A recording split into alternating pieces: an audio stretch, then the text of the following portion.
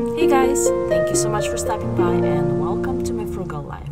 I apologize for my voice, I've been so sick lately, but I'm finally getting better so I can film this video. So this video is gonna be more money saving tips, and this is part 14.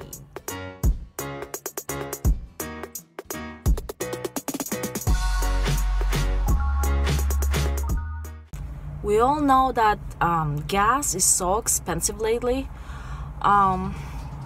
So when I drive to work or anywhere else, I check all the gas station on my way. I see and I note the price, like here it's this much and here's this much. So I figure out which one is the cheapest and I stop for gas on my way home on the cheapest gas station that's right on my way, because I mean you can use Gas Buddy and other websites to check for cheaper gas, but I would prefer not to drive extra for cheapest gas and fill it up on my way home. So this was number 64, and tip number 65 is try to educate yourself and learn as much as you can about finances and all the financial stuff, how it works, how mortgages work, how credit card works, how all kinds of insurances work, whether you need them or not, and all those things. Because once you know all this, you're not gonna make so many mistakes, like maybe not putting down big enough payment for your house and end up wasting money on PMI, because lots of people don't know this until they get into it already. So, and also this is a good thing, like if you know all about finances, you can teach your kids while they're still young and they didn't get into any kind of financial stuff yet, but they'll be already prepared. And to learn more about finances, you don't really have to go to school. I mean, you can if you want to work in finances, but for your own use, you don't really have to go and pay for any classes.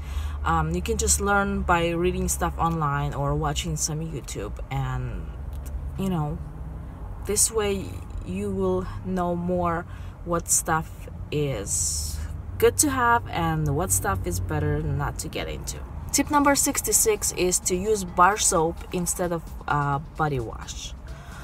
We only use body wash if we get it as a gift, but I never buy body wash. I used to buy some when I was able to get it with coupons for free. Then yes, it was cheaper than the soap. I used to buy it then, but body wash doesn't last as, like a bottle of body wash will not last you as long as the bar of soap.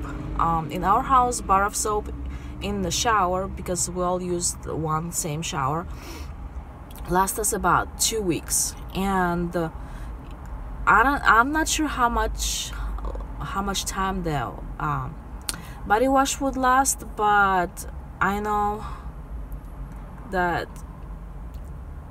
bar soap costs like 50 cents or less. Sometimes with coupons I can find it, and a good sale combined, and then I bought a rebate all together combined.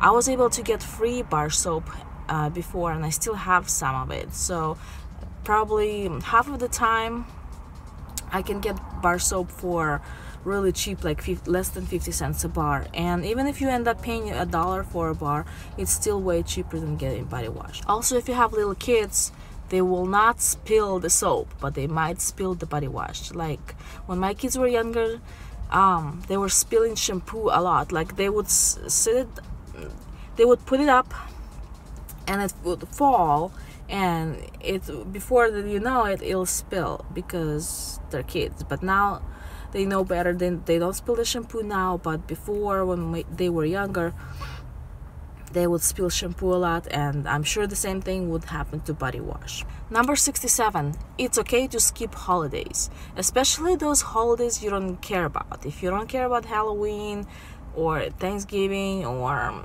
anything, 4th of July maybe, I don't know, Mother Day, Father Day, President's Day, Memorial Day, I don't know all of them, but if you don't care about any particular holiday, it's okay to skip them and not celebrate them at all. Like, we don't always celebrate 4th of July. I mean, we might celebrate because like we might have a barbecue, but if I'm too busy and working that day, we're not gonna celebrate it. We might celebrate it the next day or day before, or might not celebrate it at all. We do not skip anybody's birthday. We do celebrate everybody's birthday in the family, but if your finances are tight and you don't care about a specific holiday, it's okay to skip it. It's okay not to decorate your house for Christmas. You know, you don't have to do it every year. If you don't care about those decorations, you don't really have to do it. Like last year we did not have a Christmas tree. We only had some lights, and that's about it. I don't think we will have any Christmas trees next year or the year after that, because it just takes too much time to put it up, and my kids just don't care much about it. They like the lights, and I like the lights, and of course we like the food, but that's about it.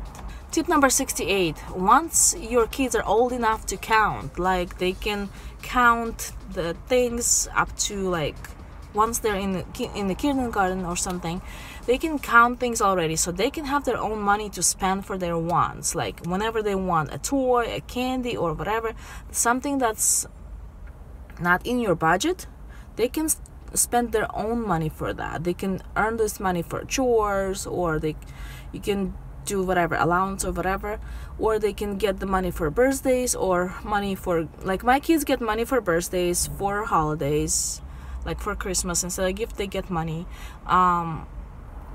just because it's easier for me this way. I don't have to wrap anything. Also, they get money for good grades. If they get a statement, the more A's they have, the more money they get for their grades. So they do not get money for chores. That's just because it's their responsibility as a part of the family to do the chores, because I do the chores too and nobody pays me. So once they know how to count and do some basic math, they can have their own money instead of, so whenever they're in the store with you and they want you to buy something for them, you can say, use your own money. This is not a need, this is a want. This way they can know the difference between want and need. So, and a lot of time, if they ask you to buy something, they want it, but they want you to buy it, but if you tell them you have to use your own money for that, a lot of times they choose not to buy it because they would rather keep the money. So this way, first of all, you don't end up with lots of things that they don't care about a week later. Also, you're not gonna spend lots of money on stuff that is not a necessity, and also it teaches some more responsibility for your kids, so they'll become smarter adults once they get older. So thank you guys so much for watching. If this video was helpful to you, don't forget to subscribe if you haven't done so, and share with others so they can save more money too. And I apologize for my voice again. I'll try not to be sick in my next video. And thank you so much for watching, and save more money and be frugal.